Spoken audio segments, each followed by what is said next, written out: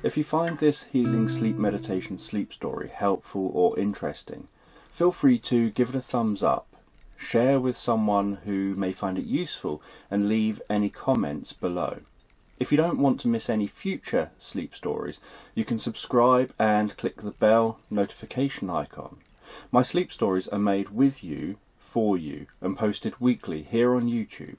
You can access all my sleep stories without this YouTube introduction on most streaming and downloads services like Apple Music, Amazon Music and Spotify. If you're interested in what else I offer, you can find details of all this and of my hypnotherapy and autism e-courses, books and merch in the description and on my website danjoneshypnosis.com. So I hope you enjoy this story. So, just take a moment to allow your eyes to close and allow yourself to begin to relax. And as you begin to relax, I'm just going to tell this sleep meditation in the background. And while I tell this sleep meditation, I don't know whether you'll drift deeper to the sound of my voice or to the spaces between my words. And as you begin to drift and float comfortably asleep, I'm just going to tell a story where you find yourself walking through a dark wood. And as you walk through this dark wood, the moon is shining overhead, and the silvery light of the moon glistens and shines down through the branches, dancing as the leaves blow in the breeze. And you can see that thick fog filling the wood, and noticing the way that fog almost seems to part as you walk through it, hearing the sounds of each footstep that you take along that dense mud through the woods. And as you turn off that mud path and head deeper into the woods, so you can hear the occasional cracking of twigs beneath your feet. You can see the way that fog dances between the trees, and those shards of light move around, almost scanning the woodland below. And you can hear the distant sound of an owl somewhere up in a tree. And in your mind's eye, almost able to pinpoint where that sound is coming from.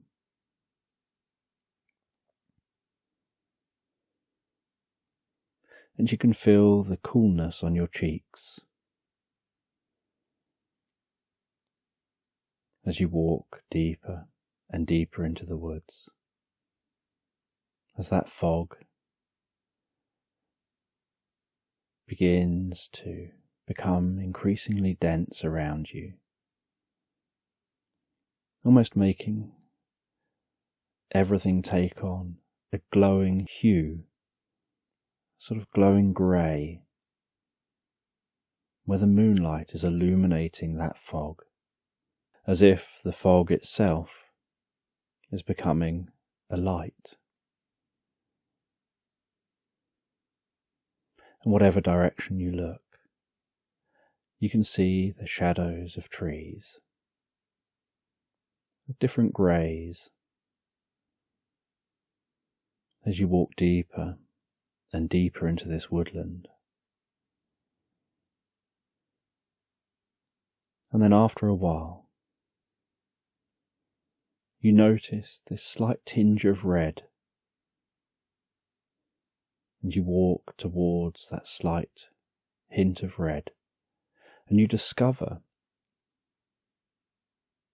a piece of thread tied around one of the trees, as if someone has tied some wool to a tree. And you take hold of that wool between your fingers, and you run your fingers along that wool as you follow it from tree to tree, as it weaves from one tree around another. And you can feel the water that's condensed out of that fog onto that wool. You can feel the texture of that wool between your fingertips.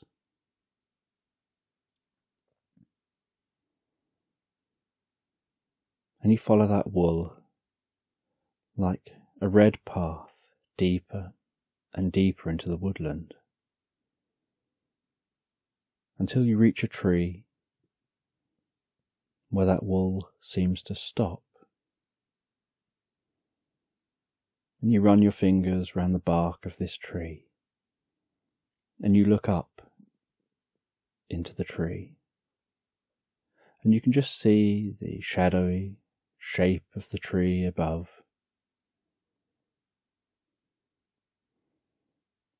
You can see that there's an artificial shape up in that tree.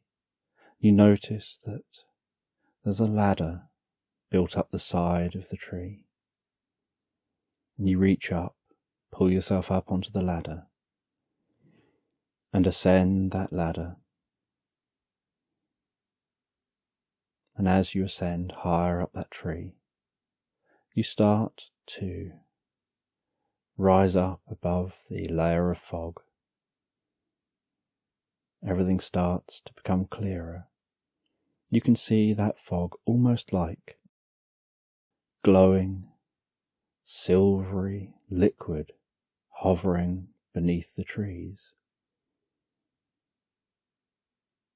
You can hear the rustling of the leaves, and you ascend up into a tree house.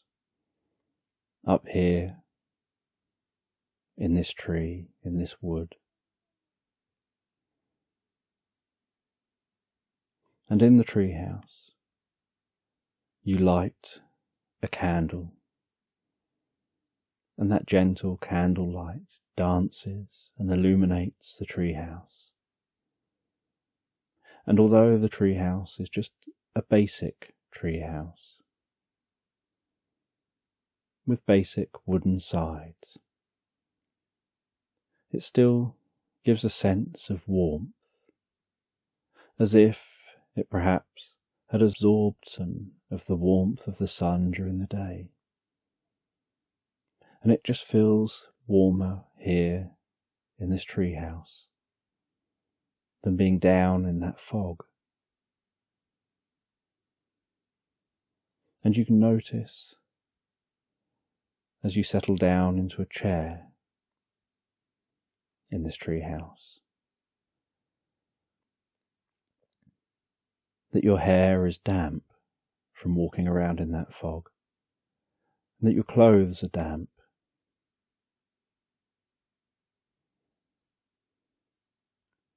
And so you dry your hair, you wrap yourself up warm in some blankets that are in this tree house. And you settle down in that heavily blanketed and cushioned chair, sinking yourself down into that, feeling so comfortable, so relaxed. And after the walk that you've had and climbing into this treehouse, you close your eyes just for a moment,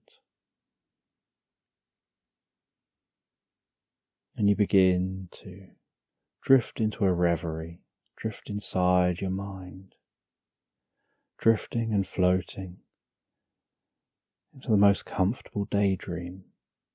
And as you begin to comfortably drift into a daydream, drift into that reverie, you can hear the howl of a distant wolf, You can feel a sense of deep peace and relaxation as you hear the sound of the owl. You hear the rustling of the leaves. And you hear the occasional other sound of birds moving around, of bats flying and catching insects, and other woodland sounds, just helping you drift deeper and more comfortable into that reverie. And as you drift deeper, more comfortably into the reverie, you start to create an inner world for yourself. Almost unconsciously, just becoming aware of a different time and place. Finding yourself at the foot of a vast mountain. And it's a mountain range like no other. And it's the most incredible looking mountain range. And as you start to climb the mountain, you notice that the entire mountain is made of dense granite. And you ascend up to the snow line. You continue ascending that mountain. And when you reach the top, you turn and look at how far you've come. You look back down that mountain, you see your route. You see the land beyond the mountain. You see all the way off to the horizon. And in one direction you can see the ocean. In another direction, land just seems to go on and on and on.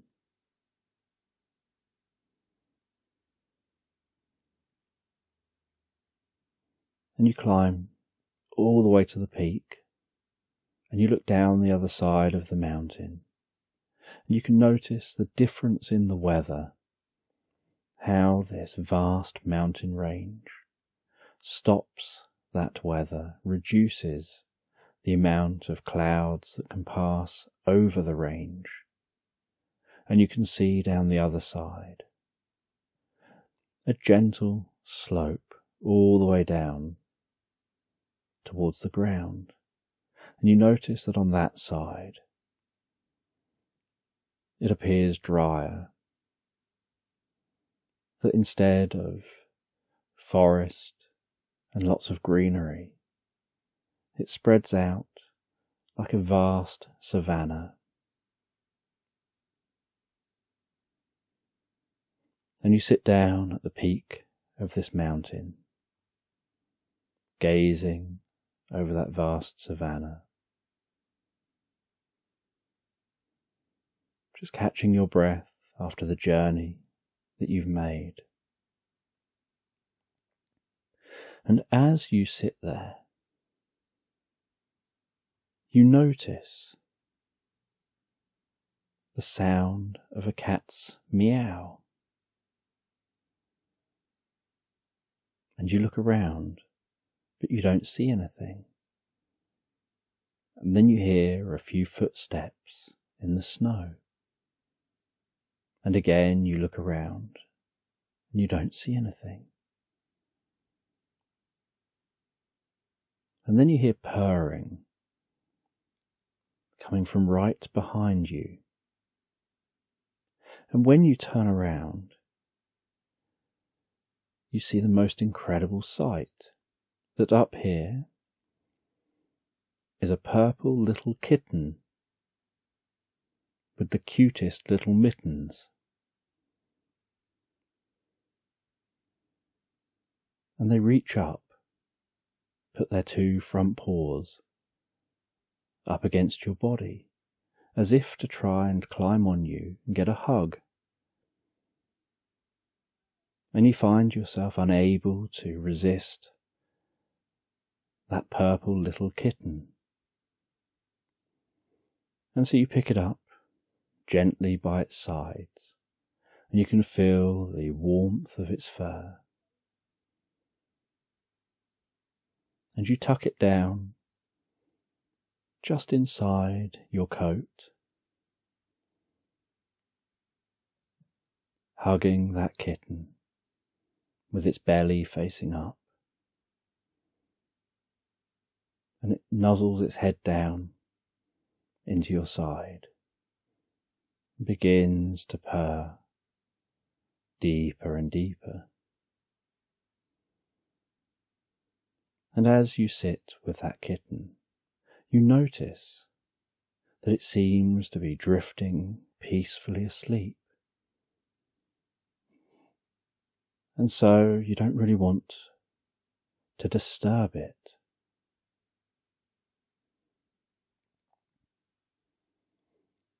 And so you sit there for a little while, but at the same time you're thinking that you need to get down this mountain.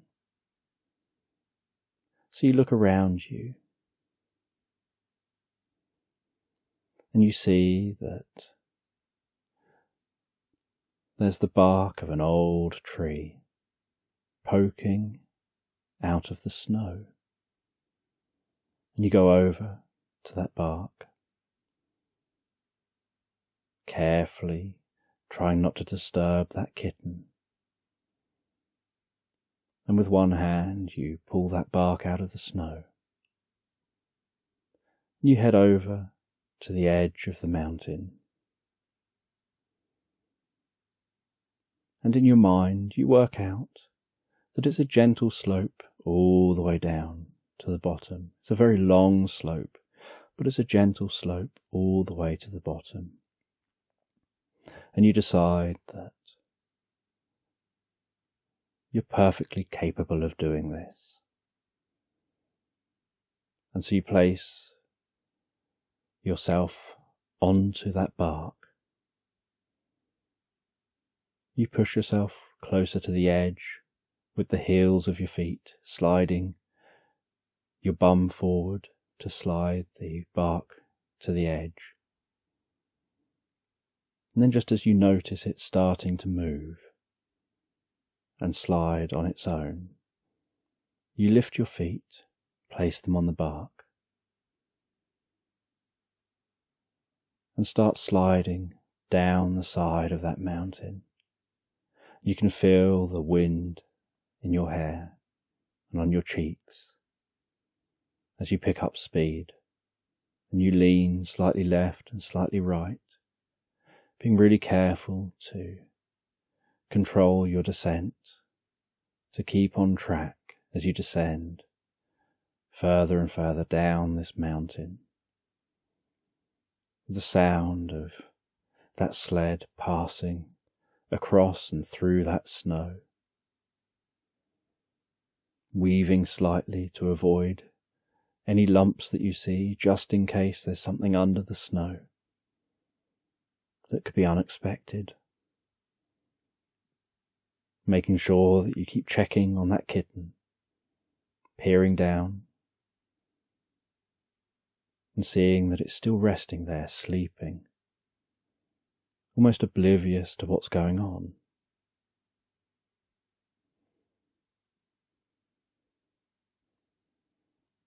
And then the sled passes the bottom of the snow line, but continues down the mountain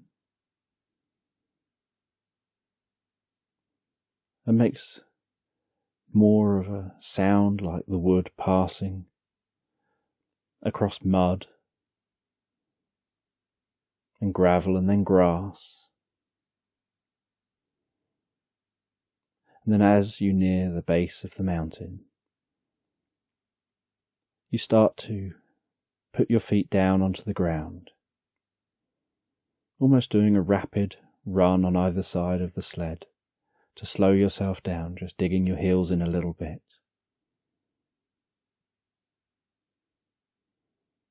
As you come to a halt at the base of the mountain, and you look back up the mountain to the top, see how far you've come. And a part of you feels that was fun and you'd like to try it again. Another part of you thinks that that'd be a lot of effort to climb all the way up that mountain, just to come back down again. And you're surprised the kitten slept through one run down the mountain. You doubt the kitten would sleep through climbing up the mountain and coming down again. And you don't know where this kitten's from, how they got up the mountain on their own, why they're wearing mittens. And you've never seen a purple cat before, with the softest fur. And as you begin to walk through the savannah, you head towards a hut that you can see in the distance. And as you walk towards that hut, so you can notice a bird of prey circling overhead. You can see different animals grazing. And after a while, that kitten wakes up. And it jumps down out of your arms. And it begins to walk along next to your legs, occasionally weaving its way through your legs, rubbing against your legs. Occasionally, it would wander off to explore something and to sniff at bits of grass, before coming back and continuing to walk alongside you.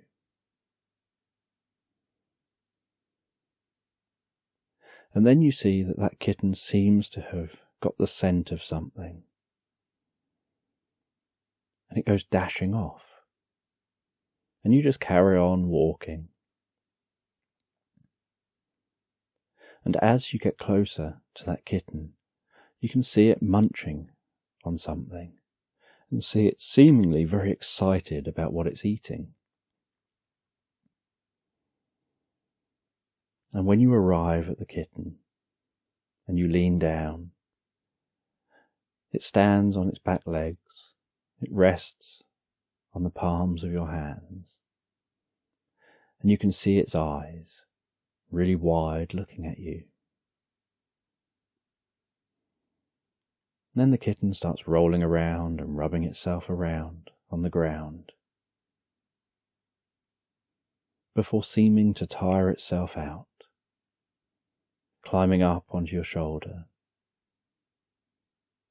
resting across the back of your neck, and falling asleep. And while it's resting across the back of your neck, you can hear it purring, and hear its tiny, slightly squeaky snores while it sleeps, and occasional kicking of its legs as if it's dreaming.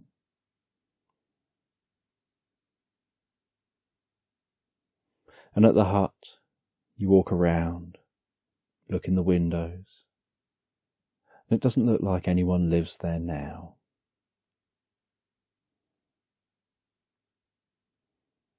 And so you open the door, enter that hut. You gently place that kitten down on a cushion on the floor, while it continues to relax and sleep. And you take a moment to sit down in the comfortable chair and think about the journey you've been on, climbing one side of a mountain, sledding down the other side of the mountain, and then trekking across this savannah to this hut. And you're unsure where this land is, You're curious about this purple kitten. And as the kitten sleeps, so you look out the window towards the animals grazing. And you notice that they resemble cows, but there's something different about them. They look different to the cows you're used to seeing.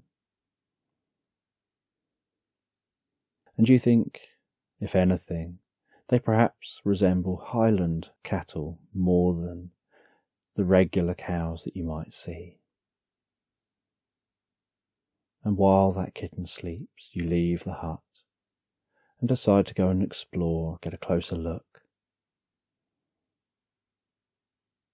And they're happily grazing, not really paying much attention to you.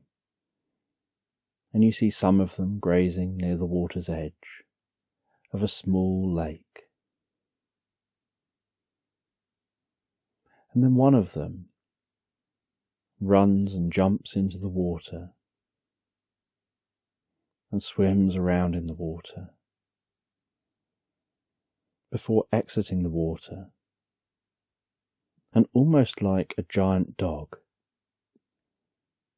it shakes itself vigorously to shake that water off. And something about the scene of a cow shaking like a dog can be a little confusing. But it's what happens that becomes even more confusing. That as that cow shakes and dries itself off, so its shaking seems to create static. And the cow ends up looking like a giant fur ball.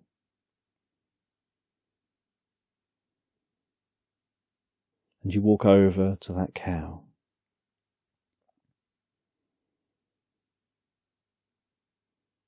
And you touch the sides of the cow. And you climb on the back of that fur ball cow, as it seems to communicate somehow to you to do so. And there's something different about this cow, that it doesn't seem to follow the rules like all the others. It seems to think for itself,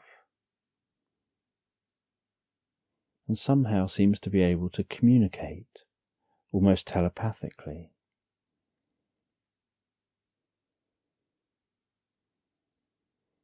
And while you're sat on the cow, you feel a deep sense of connection, like the two of you are falling into sync with each other. And the cow heads round the lake and begins to head towards a small rock formation. And on arrival at that rock formation, the cow seems to almost gesture for you to get off, and it bows its head, allowing you to dismount comfortably. And you walk over to that rock formation, and you see that in that rock formation is a cave. And as you head into the cave, you shine a torch into the darkness and notice that somehow writing and symbols seem to appear, almost like light on the walls. And somehow the light from your torch seems to trigger those light symbols. And you try to make sense of those light symbols, but you can't quite work them out. They look like they could be some kind of language. They don't look like any language that you know or writing style that you know. And as you shine your torch around the walls, and the different symbols become illuminated, eventually you're surrounded by glowing symbols that seem to almost be twinkling and sparkling with electricity, remaining illuminated, somehow powered by your light. And you can hear that slight twinkling sound from all of those symbols.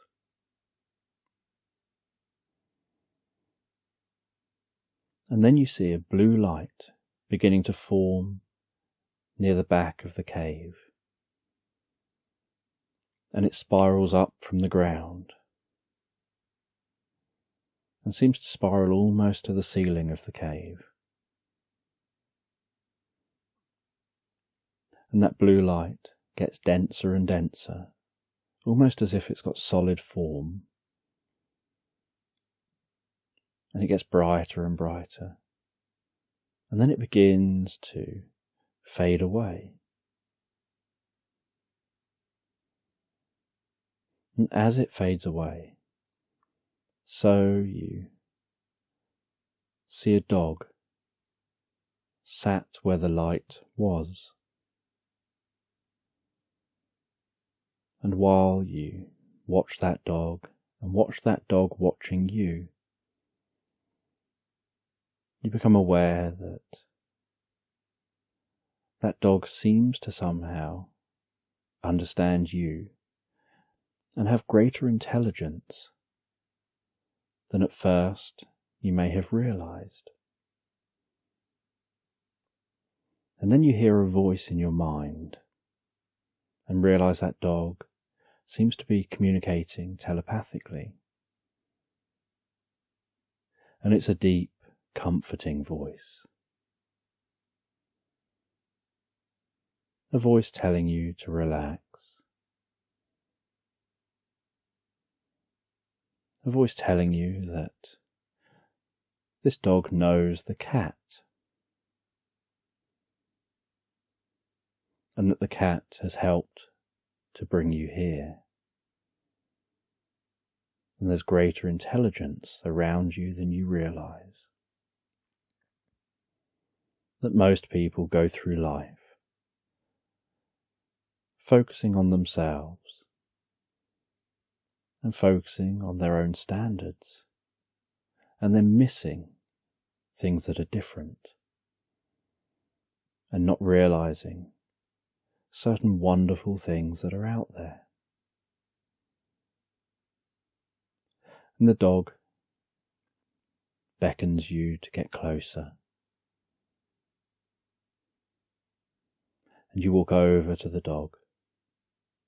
And as you step next to the dog, so that blue light begins to form again, only this time you're on the inside of that blue light.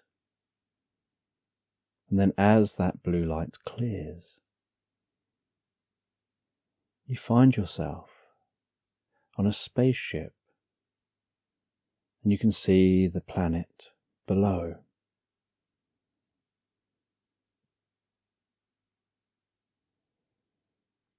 And this dog telepathically communicates that their name is Scrappy.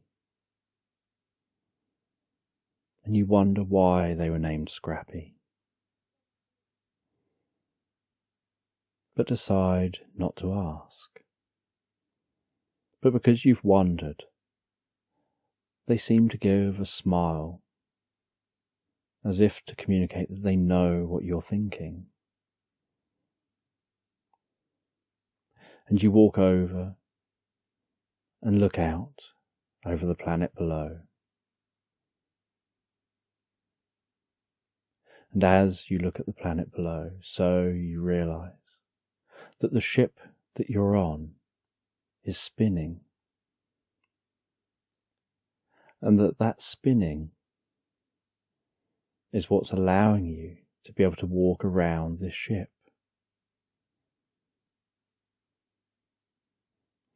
And as you gaze out the window,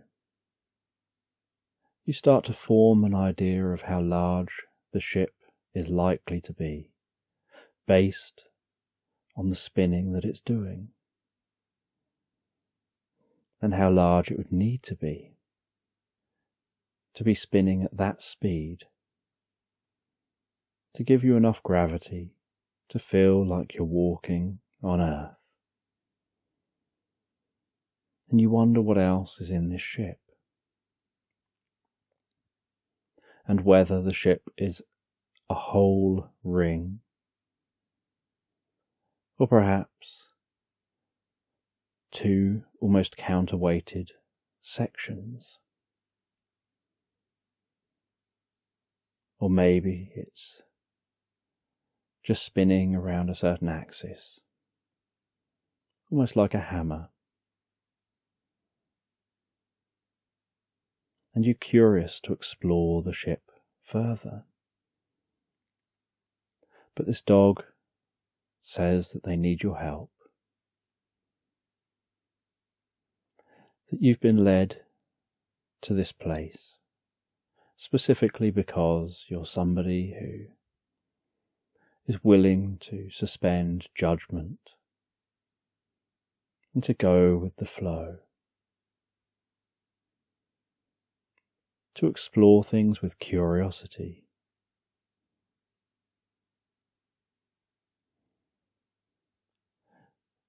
And you notice that this dog gets themselves a drink, and they offer you a drink and you accept.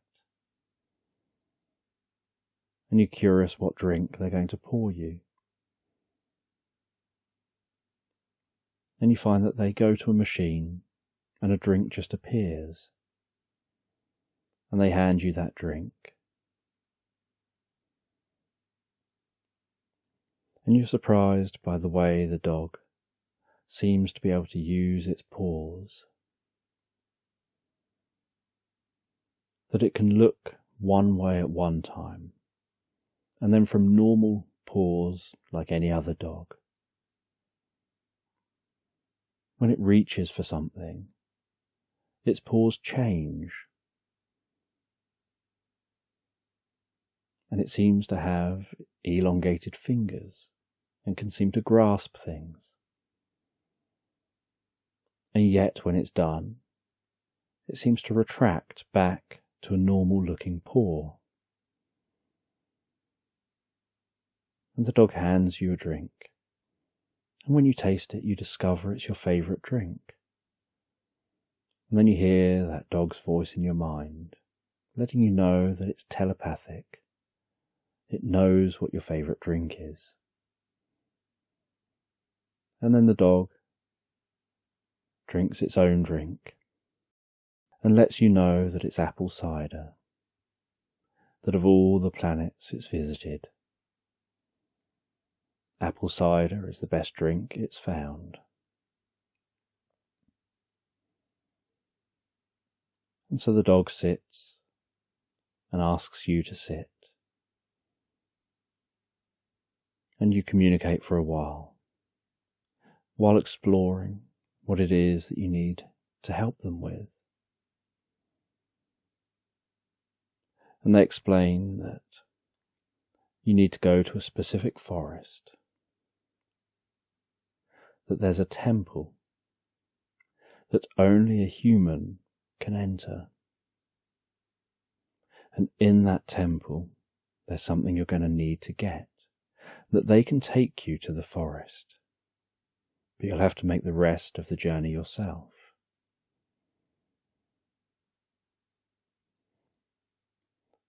And they tell you that to be able to do this, you're going to be accessing a temple that's connected through time. And so what you're going to be getting is different to what perhaps you'll expect, but you'll discover that when you get there. And the dog says that we're about to pass over the forest. And you can look out the window and see it down there. And as you start looking out the window and you see it down below you, you notice that light. And then as the light clears, you find yourself in that forest. The dog explains that they'll wait here for your return. And they place a beacon that you can follow back to here. And they give you the directions to head. And you start to walk through this forest. And you notice in this forest what the temperature is like, the sounds of the forest. You notice the most beautiful birds flying through the trees, how colourful they are against the green backdrop of the leaves. You can see and hear monkeys jumping from branch to branch. And you have this sense like all the animals here are watching and curious about what you're doing. And you head towards the temple.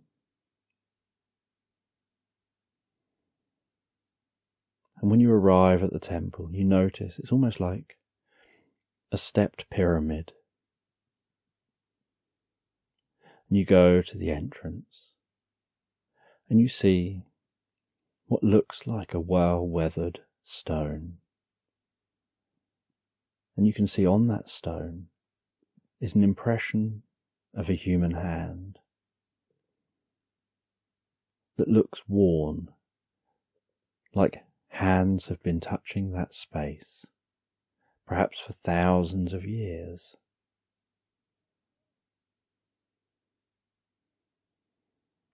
And you place your hand in that handprint. And as you do, you hear stone sliding and scraping as a stone door slides back into the temple and then left out the way. And you walk into this temple and you can hear a slight dripping of water, as if somehow over the years water has started to seep slightly through the temple. You can hear the water drops echoing. And you can hear your footsteps echoing. And you walk deeper and deeper into the temple. And in the middle of the temple, you see a sign. And you notice that it seems to mention that there are 20 steps down this spiral staircase in the middle of this temple. And that as you descend, you'll go deeper and deeper into the temple. And deeper inside yourself. You don't really understand what it means. And the sign says, count yourself down the steps. And that'll help you to transition deeper with greater comfort. And so you begin to descend those steps. And with each step you can hear it echoing, that echo passing down and then bouncing off the floor and back up again. And the echo in the chamber above you. As you step on 20, 19, 18, 17, 16, going deeper, 15, 14, 13, 12, you begin to feel a sense of heaviness and comfort through your body as if descending increases your well-being and your connection with this place. 11, 10, 9, 8, going deeper and deeper, 7, 6, 5, 4, 3. You take the last few steps carefully to make sure you don't miss any, to make sure you know when you step on the floor in this chamber. 3, 2, 1. As you step onto the floor of the chamber, and as you do, you notice a glowing in the distance, and you walk towards that glowing, and you see the most beautiful fluorescent lake. And above that fluorescent lake is a blue light spinning and spiraling around. And you put your hand into the water and notice as you do that the water seems to twinkle and make almost the sound of gentle bells as it tickles around your hands and your arms. And you lower your legs into the water, and you feel that that water is the most comfortable temperature. And you notice that it's not even waist deep. And so you walk through that water towards that light. And you see that that light is pulsing, that it spirals around and turns almost into a dense, real object before spiraling back around and fading away, and then spiraling around again. And you've already experienced teleporting with a light like that, so you wonder whether this is almost like a permanent teleportation, and you're curious where it goes. But you wonder whether this is a permanent teleportation that keeps turning on, teleporting one way, turning off, turning on, teleporting back, turning off, turning on, teleporting one way, turning off. And you walk into that light. And that light fades around you before building up around you again, almost seeming to be a physical structure around you. And then as it fades again, you find yourself in a room, in a grey building, and you can see in front of you that there are some people, and you walk away from the teleporter, and the people introduce themselves and say that they were waiting for you, that they have something for you, something you need to take back with you, and you wonder where you are. These are ordinary humans. And they show you out of this grey room, down a grey corridor, into another grey room, and you look out the window, and you can see the moon, and you notice that you're on the moon, and in the distance, in the sky, you can see the earth rising above the horizon of the moon. And just looking out the window seems to almost trick you into having a feeling of everything going silent, as if somehow you're aware that outside that window is total silence and peace, and you can see some people driving around on the moon's surface, seemingly doing different work.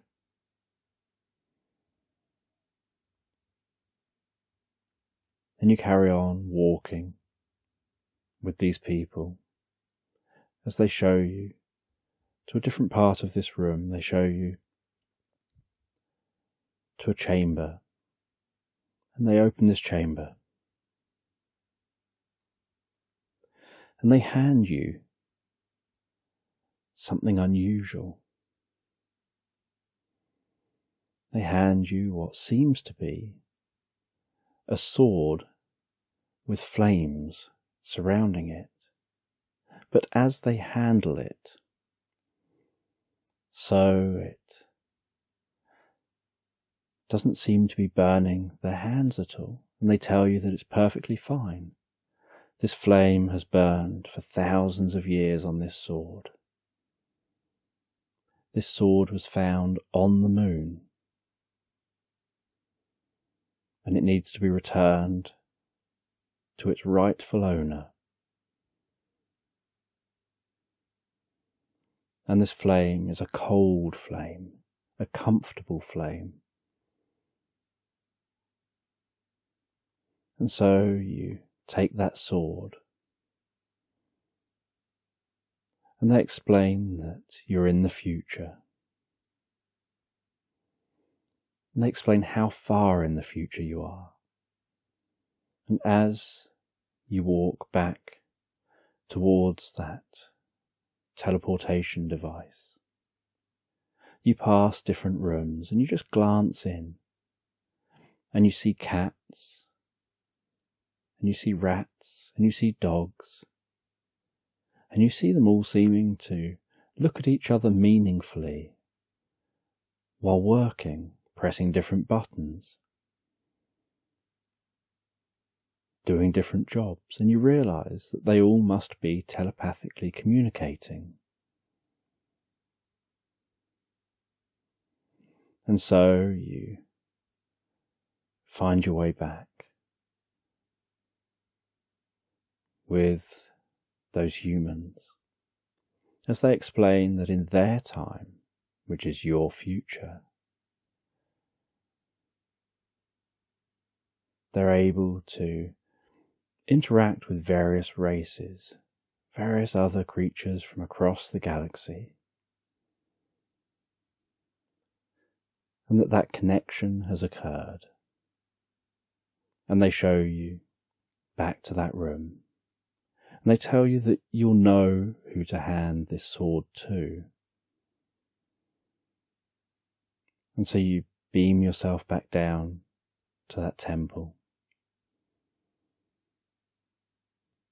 And when you appear in that temple, you walk back out of that light. And that light is behind you while you stand in that fluorescent, sparkling lake. And you're holding that flaming sword. And then you notice a hand rising out of the lake. And you reach down and place the sword in the hand that looks like it's trying to grasp at a sword.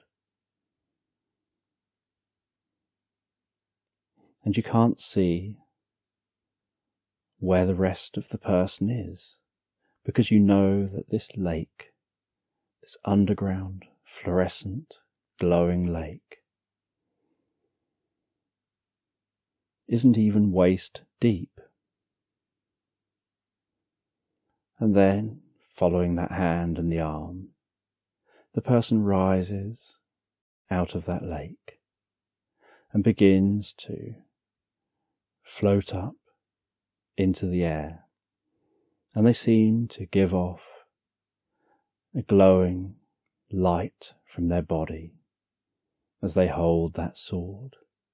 as if that sword is powering them and giving them additional energy, almost recharging them. And so as they get recharged by that sword and glow more and more, you notice how friendly the face on this person is. And then they start talking, and as they start talking, it's almost like a few voices passing into your mind at once.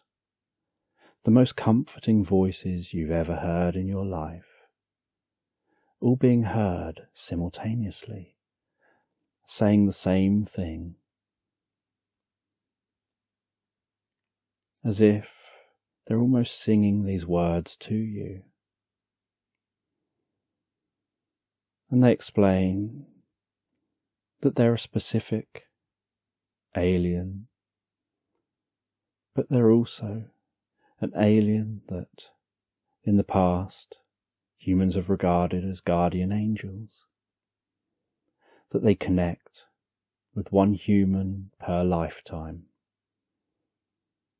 where they'll watch over that human, and they can go off, they can explore the galaxy, that they're beings of light, beings of energy.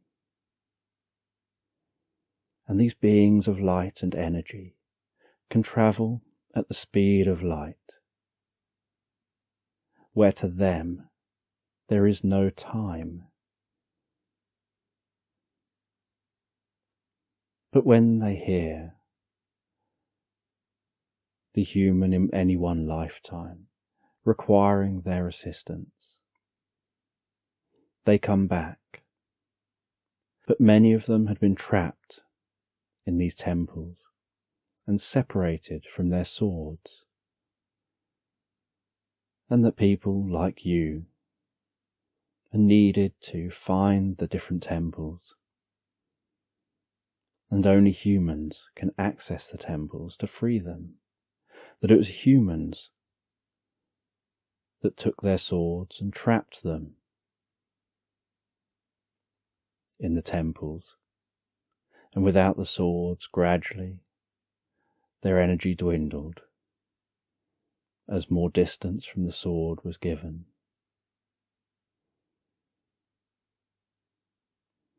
And that this alien is now your guardian angel. They're always going to be there watching over you, and that you'll see them in a glint of light.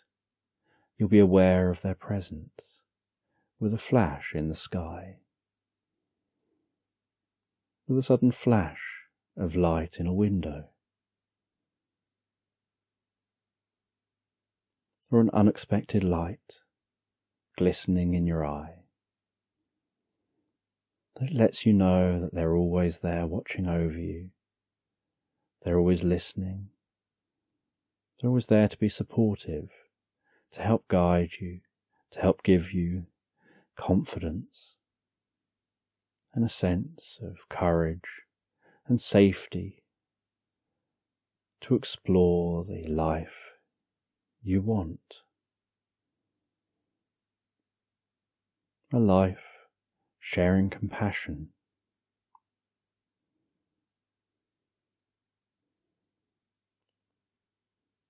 and that humans in the future had found the sword, and all the various aliens together united to try to find out about that sword, and then found the history, found the temples containing writing. But some of these temples have been destroyed by the age of those future humans, with no chance of freeing the aliens, freeing these guardian angels. And so they're using people like you to be able to access these temples in the past, which are in your present, to allow you to receive a present in your present, and to allow you to connect and have guardian angels back protecting people again. And that people often grew up knowing there was something comforting watching over you, just over your shoulder. Something there to support you and help you when you needed it.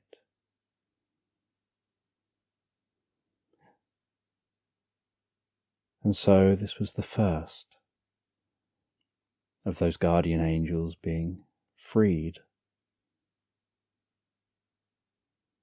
And after they've explained all this, they disappear in a flash of light, with their last message being that they're always there, they're still there for you whenever you need them. Whenever you need that additional courage, there'll be that comforting hand on your shoulder that lets you know that you can do it, that helps you remain calm and focused, and you find your way out of this temple. And once out of the temple, you head back through the forest. You head back to that space dog, and the two of you go back to the ship.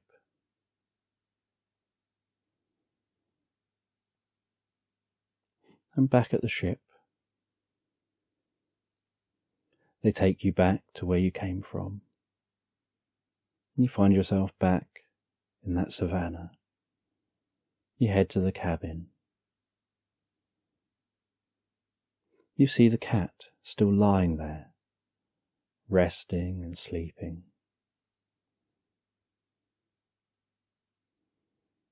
And then the cat stirs and wakes up and comes over to you while you sit down processing the day, and you realize that cat is communicating with you in the most incredible voice, the kindest kitten voice, asking if you've done what you came here to do. And as soon as you say that you have, they say they don't need to be here now. And a blue light appears around them, and as it clears, you see that they've vanished. And you find your way back up that mountain, down the other side. And as you get down the other side of the mountain, you pass some goats climbing and running around on the edge of the steepest part of the mountain, wondering how they seem to be able to do that with such ease and grace, when you're being really tentative and careful. And you can hear those goats almost saying hello to you as you pass them by, before finding yourself beginning to awaken in that treehouse. And as you awaken in that treehouse, you realize that the sun has begun to arise, and that fog has cleared, and you leave the treehouse. You find your way back out of the woods, all the way to the beach beyond the woodland. And when you're on the beach, you stop, take a break for a while. And as you stop and take a break for a while, you can see hundreds and hundreds of baby turtles digging their way out of the sand, scurrying towards the ocean, dwarfed by the size of those waves. as you watch them, pushing their way out to sea. And while you watch that, you catch a glint of light in your eye and feel this almost warm touch on your shoulder. And a word, thank you. Just in a whisper, fading away in your mind's eye. Just saying thank you. As you feel that touch lift from your shoulder, and you feel a deep sense of serenity and peace, just watching nature, just watching those turtles, that blue sea, hearing the sound of the waves on the shore, feeling the warmth of the sun overhead. And you continue to just watch those turtles for a little while longer.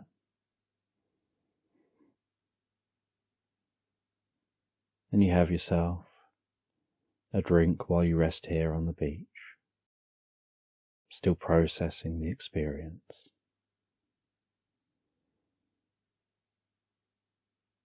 And then after a while, you continue walking along the seafront. You walk until you can see the boat you've got moored just slightly out into the sea. You head out to your boat. And you head off on that boat and start making your journey from this place all the way back home. And you go on a long boat journey.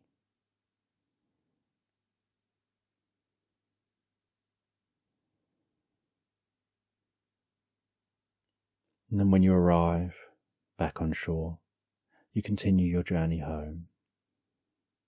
And once home, having not stopped thinking about the experience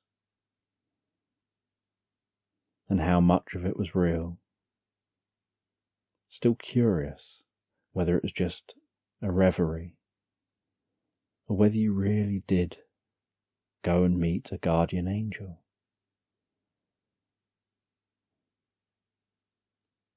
You gaze into a mirror, and as you gaze into that mirror, you begin to see a light form in the mirror. And the guardian angel appears in that mirror and lets you know it was all real.